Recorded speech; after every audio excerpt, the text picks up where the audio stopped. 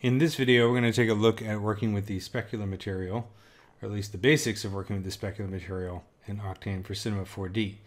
And for this video, I'm using the materials_01.c4dc that you can download with the projects.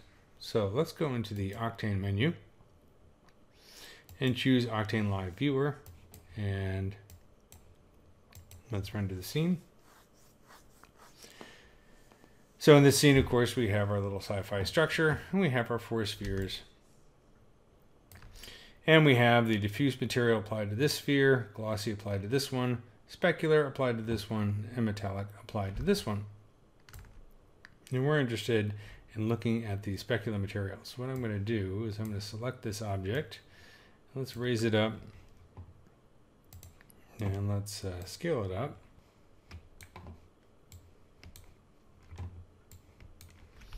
Something like that, and then so we can sort of see through the surface. So you can see the specular material is great for doing transparent surfaces like transparent liquids or glass or plastic and so on. It's also really good for doing surfaces that have subsurface scattering, so like human skin or candle wax or jade or things like that.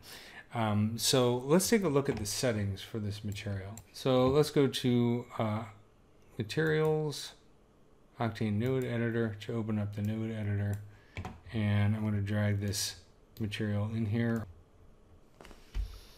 and let's take a look at it in the node editor.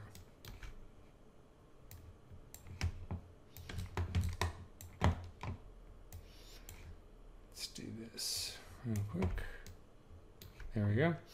Now, whenever you're using a specular material, you want to pay attention to the render kernel that you're using.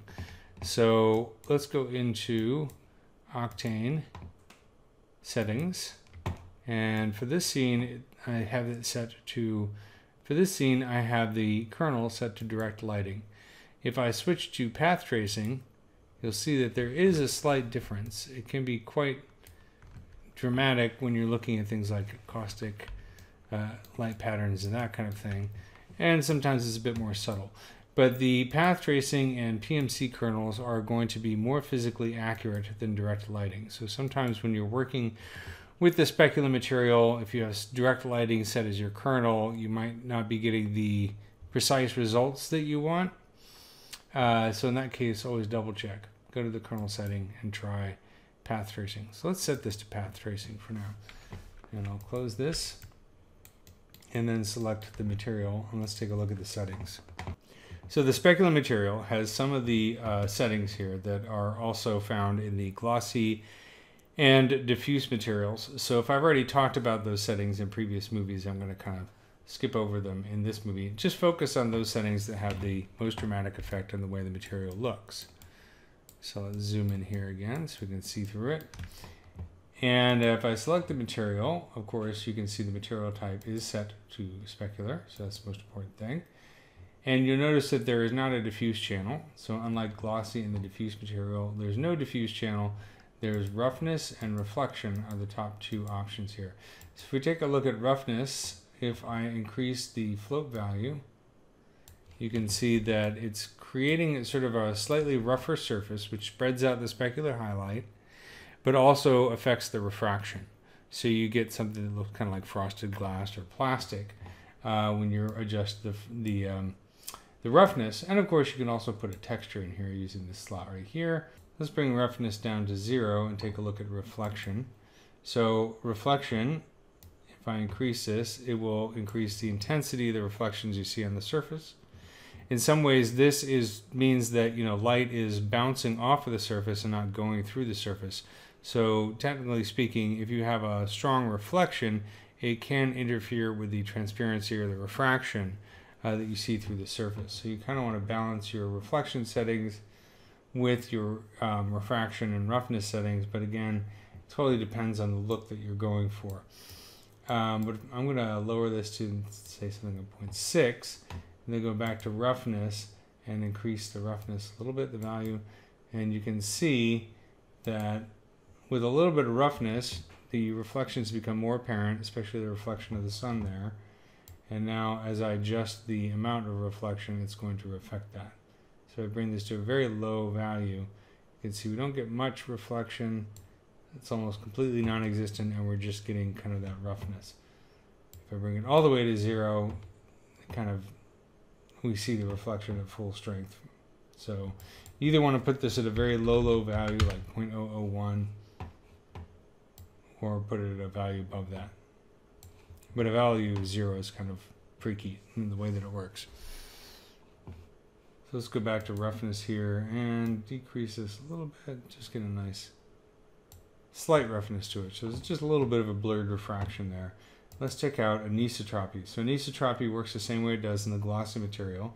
So I'll just go over this fairly quickly.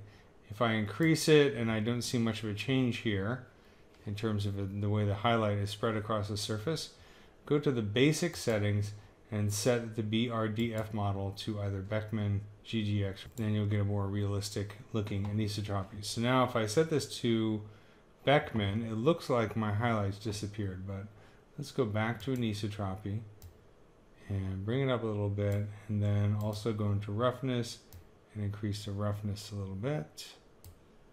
And now you can see that highlight is kind of spread across the surface, but you also notice that it's affecting the refraction. So let's go back to anisotropy, and then let's go into the textures here and create a float. And I'm going to connect this float to rotation. Now I can start to adjust the rotation of that anisotropic highlight as well as the anisotropy in the refractions. And then I can go back here and adjust the amount of anisotropy. See, that spreads out the highlight a little bit. Also, the roughness and the reflection will affect that highlight. So if I increase the roughness, it really spreads it out. If I decrease it, you get much more of a subtle kind of quality and a tighter highlight.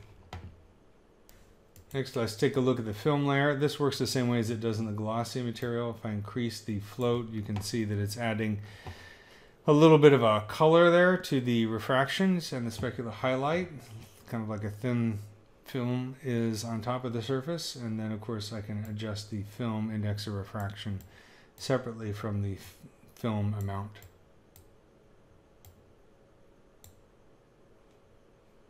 Let's take a look at fake shadows. Before I do that, let's set anisotropy back to 0. And let's set the roughness down to, say, 0. So we have a perfectly transparent surface. And I'm going to rotate this. And let's move this down a little bit so that we can see the shadows.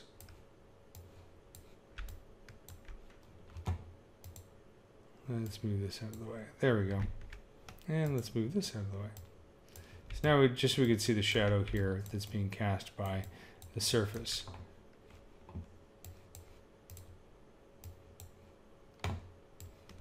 So as you can see, as it's rendering, you can see here's the shadow cast by our specular surface, and this right here is the caustic light pattern, which is being calculated at the moment. So you see this bright highlight right here. That's going to be affected by the index of refraction. If I go to the index of refraction,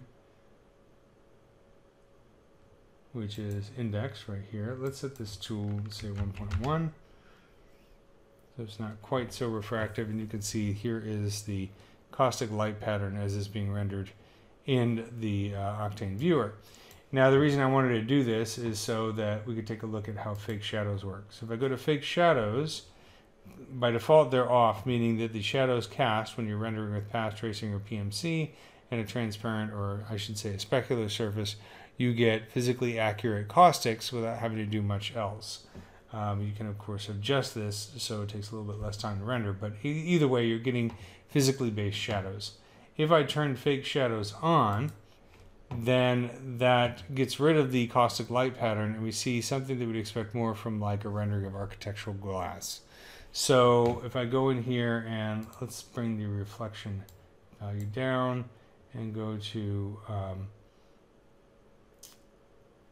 let's go to transmission and increase transmission, which increases the transparency. And you can see that it increases the transparency of the shadow. See a little bit of darkness along the edges here, and that can be affected by the index of refraction.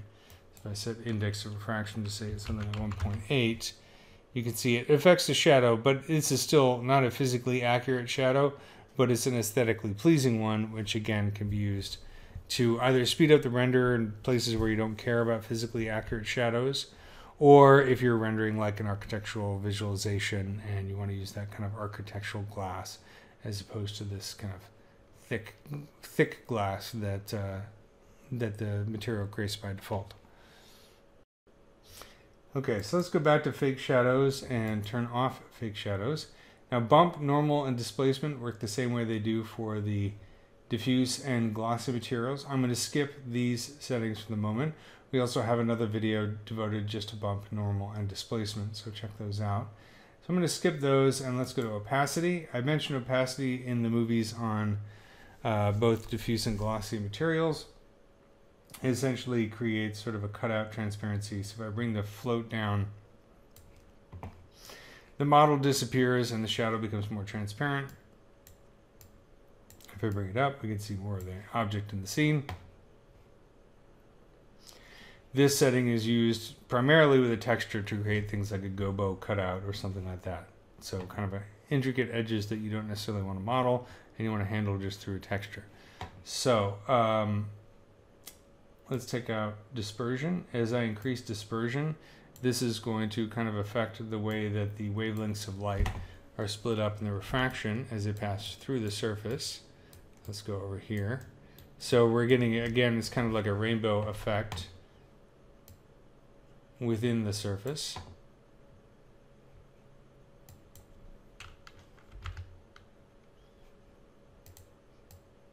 And you can bring this down or up depending on what you're trying to do.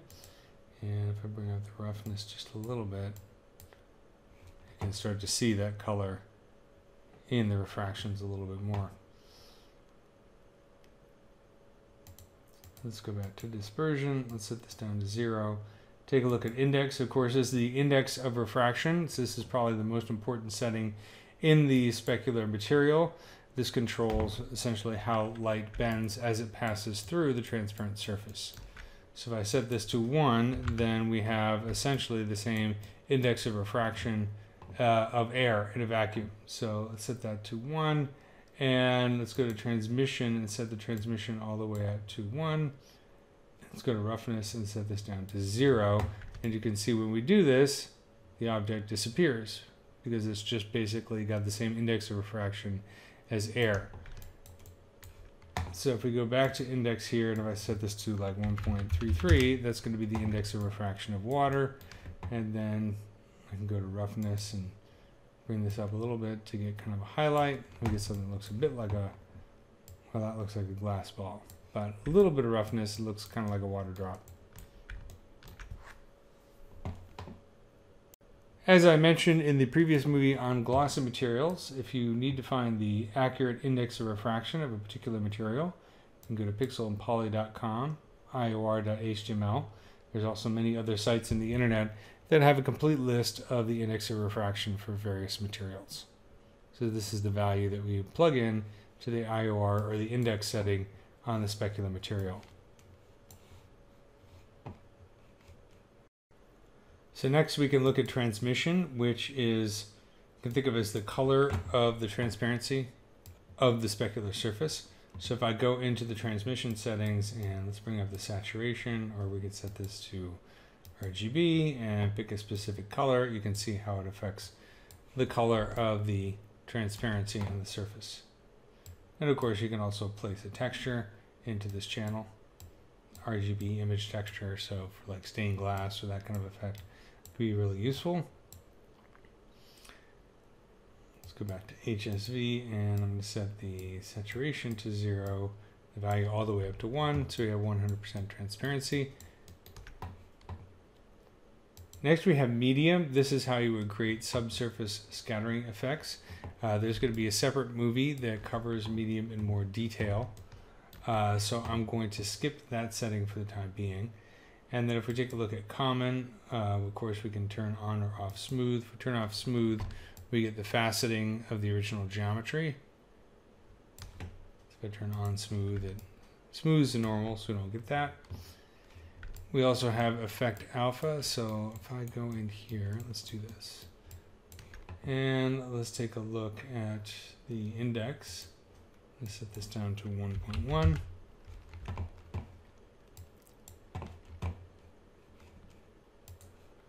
So if I turn on effect alpha, if we go into live viewer and take a look at the alpha channel, first we're not going to see much because we need to turn on the alpha channel in the render settings. So let's set this back to path tracing, and let's go to Octane settings, and let's turn on alpha channel. And now you can see when I turn on effect alpha. So this is effect alpha is turned off. If I turn it on, you can see that that refraction is included in the alpha channel. And just like with the glossy and diffuse material, we have rounded edge radius to create a slight bevel onto the edges of a surface to make it look a little bit less CG. Let's set the, let's turn off alpha channel. And then the editor, of course, allows you to do things like turn on animated preview so that you can see the preview update as you make changes. And you can also look at the assign section to find out what surfaces have this material applied to it. So that's the basics of working with the specular material in Octane for Cinema 4D.